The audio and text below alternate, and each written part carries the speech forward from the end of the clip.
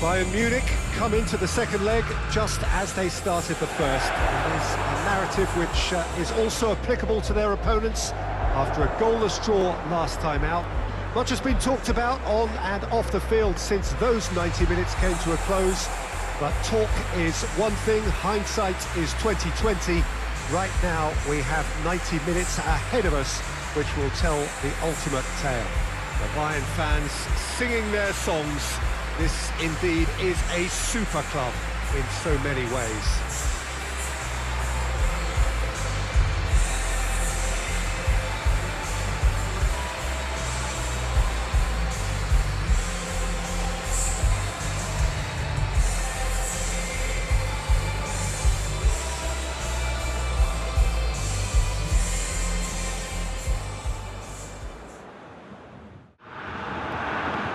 And the weighted pass has been intercepted, and that will come to nothing.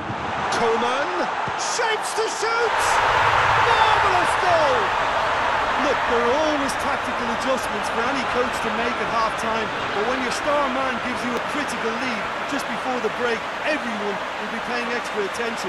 It really is the ideal tonic. Really outwitted one-on-one. Once more, he gets the better of the keeper. Well, how's that for composure, Peter? You can see the keeper tried to put as much pressure on him by staying upright, but... Lovely bit of skill there. He could be in here, and the shot! It's in! They have edged ahead overall. Perfect placement, the one place the keeper couldn't reach. Now that's what I call finishing, right in the corner. He knew instinctively who was where and didn't need to waste any time weighing things up. That's a cracking goal.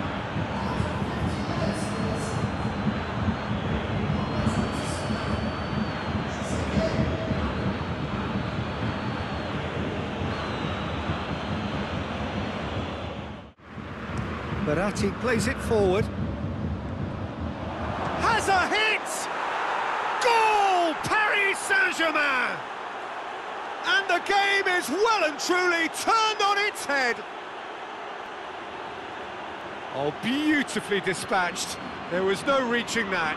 Well, I think two keepers would have had a hard time keeping that one out, never mind one. There was real venom in the strike and clear composure from the place. Idrissa Gueye hits that long, has a pop! He's scored!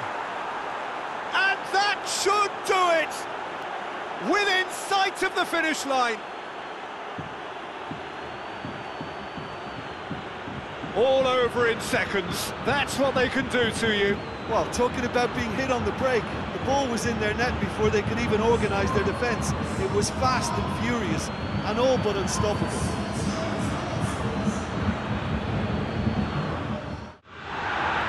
Good interception. Thiago drives it forward. And here's Muller. Gnabry hits one! Dispatched clinically! With so little time left! Grandstand finish! Well, you know, thinking about that, I think they perfected that on the training ground because it took them seconds to get the ball from back to front. And they really commit forward in numbers too. It was all very well drilled. That's it. They are out. Bayern Munich are out, beaten now, and after the first leg draw, beaten overall and out.